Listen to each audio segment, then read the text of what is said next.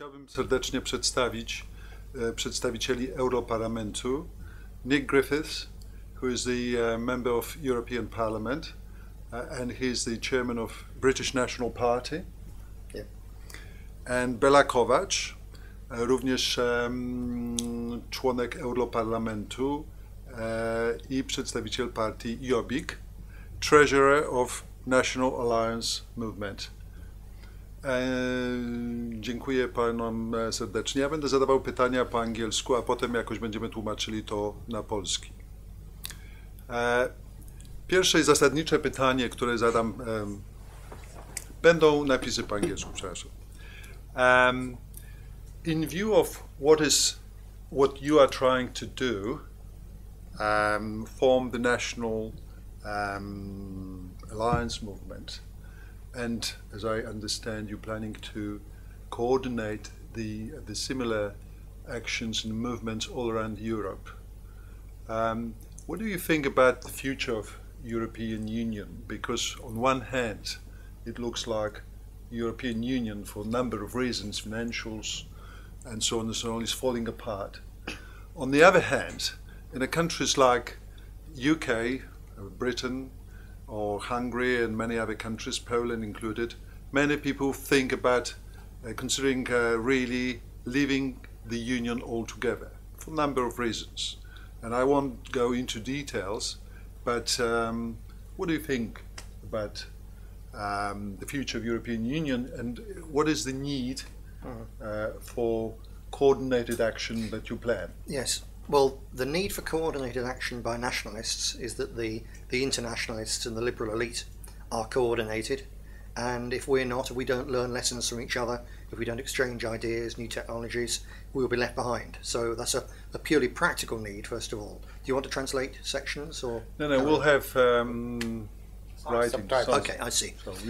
So that's on a purely practical level. There's a reason for it. But on a bigger picture, I think some people who are against the idea of a federal Europe are now thinking it's nearly all over because it's on the point of collapse, so we can just sit and wait. It's a very dangerous position to take, because the thing that you must understand is that although this crisis is now running out of control, in its origin, the liberal elite, the people that in Britain we call the Europhiles, people like Barroso, they knew this crisis was going to happen. They created the single currency knowing it would create a crisis. They called it a beneficial crisis because it was one which would, they thought, give them the excuse to impose common, complete fiscal one government on all of Europe in a way that couldn't have been done democratically. So if the people won't accept it, you have to have a crisis to force people to accept it.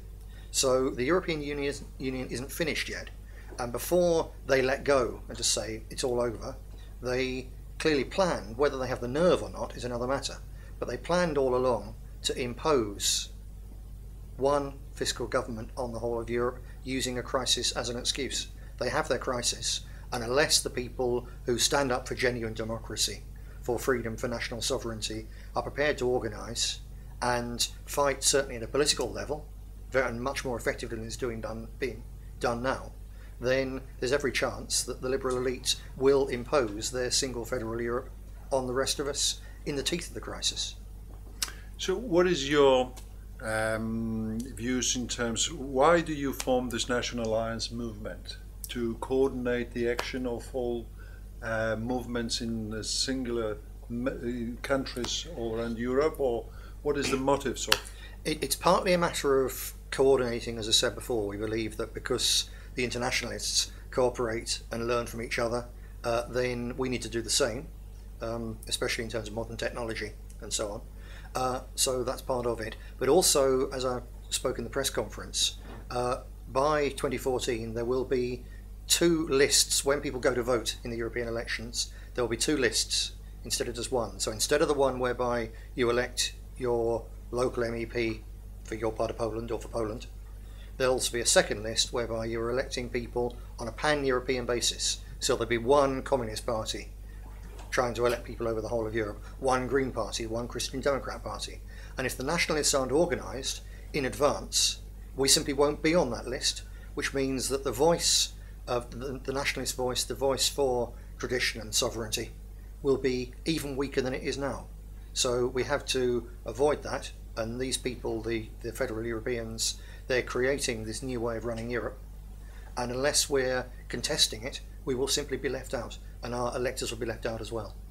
So who governs Europe at the moment? Are they national governments or Brussels, or the bureaucrats, as we call them in Poland, in Yes. Brussels? Mr. Kovacs? Yes, that's the most important question, what you are asking now. As we declared in our program, of the European level parties program, that we don't against the European Union. It's something surprising what I'm talking, yes? But Yes, it is. But please don't forget that we are not against the European Union, but not in this form. Not as now the European Union is dictating for each 27 countries from Brussels. And now the situation went out, it's my opinion, went out from the control of the national governments, because if something is decided in Brussels, it's an obligation for all nationalist government. National governments. So that is the point. This is the question. What we are against. Otherwise, cooperating between 27 countries among the European Union, we are for. We support. Why not? To have for Great Britain good relation with Poland. Economical relation, trade, unions, every kind of business. Why not? We are Europeans. We are living in the same continent. But the problem is the bureaucracy and the dictatorship of Brussels, the European Union. That's the question. That's the point. And the first your question was, what will be the future of the European Union? I got two answers. First, if they will follow the same way, what they did till now, it will be end of the European Union. But if they are able to change for a cooperative European Union instead of dictatorship of Brussels, I think the European Union can be alive even in the future. But I hear that they are very, very dangerous laws are being considered. Like, for instance, in Hungary, I hear the parliament is considering introducing the law that the citizens of the country cannot criticize any laws or movements or projects proposed by Brussels. So, in other words, European Union, governed by bureaucrats in Brussels, are trying to close the mouth of Hungarian people. Is that true? I'm afraid, yes, of course it's true. And if you will follow the press, you can see that within 2 weeks this law will get through the Hungarian parliament. What does it mean for me? It means for me that the Hungarian Prime Minister and the Hungarian government is a very good student in Brussels. So they won't be even the best student if they are thinking and getting through the Hungarian parliament so kind of laws, on one hand. On the other hand, of course, now we have nationalists, especially the Hungarians and my party, has to stand up and say no. Because, third year I'm working already in Brussels in the European Parliament. In one day I'm hearing more than 100 times that democracy and how democratic the European Parliament and the European Union. Now I will have a question, written question and oral question, to the Parliament, to the Commission. Please explain to me, is it a democratic law in a member state that the people cannot criticize even the European Union? It will be a very, very interesting answer. And very interesting for Polish people, because we were looking at Hungary and Premier Orban as an example of national say that Hungary was trying to impose upon Brussels.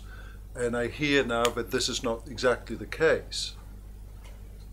You're saying that Premier Orban is, Viktor Orban is now leaning towards... But he has no other chance. No other chance. Why? Usually the journalists were asking me, what's your opinion about Viktor Orban, the Prime Minister of Hungary? My answer is very simple and really understandable. In his case, in 2089, he got into a boat. But this boat is so far from the shore that even if he wants to leave from there, he cannot. Maybe you understand what I mean by that. I understand. It all comes back to money, but I was not talking about money. I know. I hear that in a country like Britain, with democracy, as long as the modern world, I hear that the parliament is trying to introduce a law limiting the public demonstrations. Well, they've already passed the law limiting that. So now the local police, without any reasonable excuse, can simply say that if people demonstrate in a certain area, they will arrest them. We've had a case recently where we had members of my party were demonstrating about an issue. There were a significant number of members of the public listening on a loudspeaker and then wanting information. And so when one of our people went to give them leaflets, he was arrested because he stepped outside the box. And they've been told you have to stay within a certain box.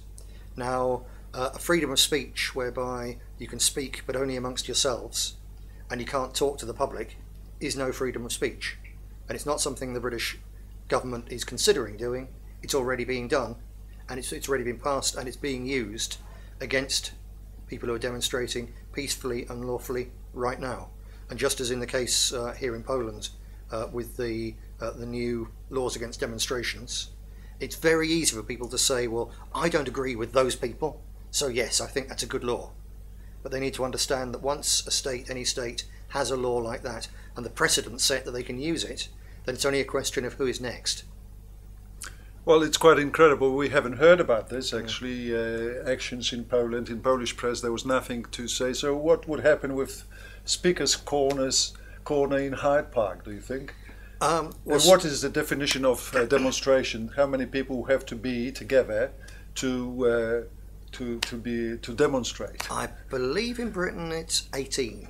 Oh. Below that, you're okay. I So a see. small number of people can hold an opinion. But when a large number of people hold an opinion, then that's a very dangerous thing, unless you actually believe in democracy. And then if a large number of people hold an opinion, even if I disagree with their opinion, I respect absolutely the right not just to hold it, but also to seek to propagate it, because that is the basis of freedom and democracy. So British people believe in democracy and freedom, but the government doesn't. And the same with Hungary? It's a political question. Well, what's the political answer? What is the answer? As already I talked about, and also Grifin, that our political answer and the statements are very clear. We will fight against both of them.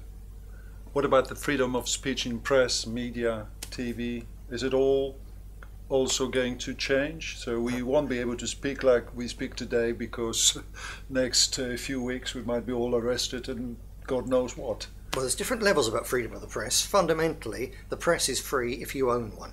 I see. So that's been the case for a long time. And the ordinary people haven't had a voice. In recent years, thanks to the internet, there is now a tremendous scope, as you know, and as your viewers know, for ordinary real people to organise and to get their views across, such that 30 years ago we could not get on television, and now no one can keep us off television if you think of TV as being connected to someone's internet connection. So there's been a great grassroots advance towards a form of broader democracy and broader use of the press, and this is precisely why the liberal left elite and capitalist big business alike are looking at various ways, desperately trying to find how do we shut the internet down or at least control it more, and things like the ACTA proposals and so on. Well, It's exactly. all a thin end of the wedge, aimed at taking away from ordinary people the chance not just to think things, but actually to get them across to other people. Well, we had a very, very large demonstration against ACTA in Poland, and we, with Młodzież Wszechpolska, we really were instrumental in stopping the Polish Parliament to sign or to introduce this as a law.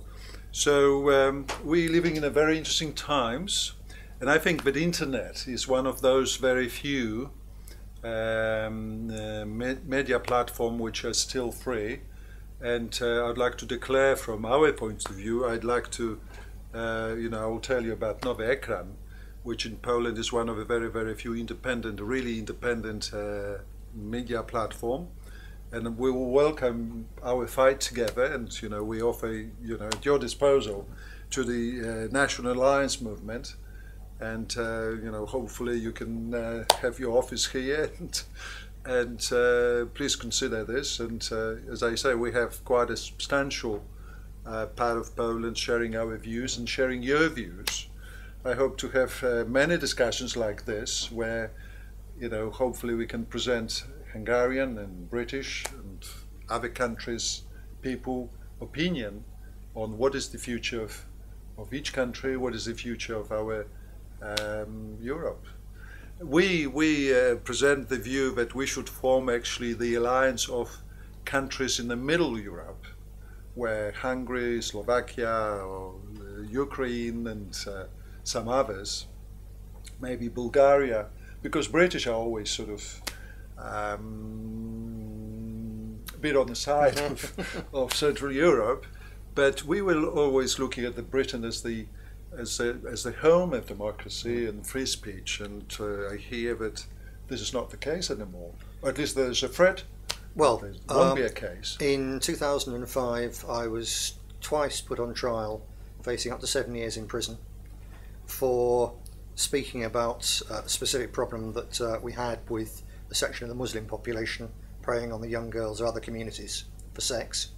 And even though the judge pointed out that everything I said was true, everything I said was true, nevertheless, we had an early morning knock on the door. I was dragged away. The first time I was arrested, my young children's Christmas presents were searched by the police, carted away in the early morning, and put on trial twice for the same offence, alleged offence. In the end, I was found not guilty because we have still one of the last vestiges of real freedom we have in Britain is a jury system. So the people who decide whether you're guilty or not are not state-appointed judges. They're 12 people just like you, and twice 12 people just like me said what he's saying is true, and he's entitled to say it, and it's not intended to incite hatred. It's not going to incite hatred. We think these things should be talked about. So there is still some freedom left in Britain from ancient traditions, but when someone can be put on trial for telling the truth, you can see that freedom is under threat. Well, keep it under guard, because in Poland we don't even have that, because our judiciary system, it's actually very, very, it's from the old socialist Poland. I don't know how it is in Hungary, but well, gentlemen, once again, we were very, very pleased to see you here, and we really hope that together and with some other organizations that they are close to Nowy Ekran, we can really make it work.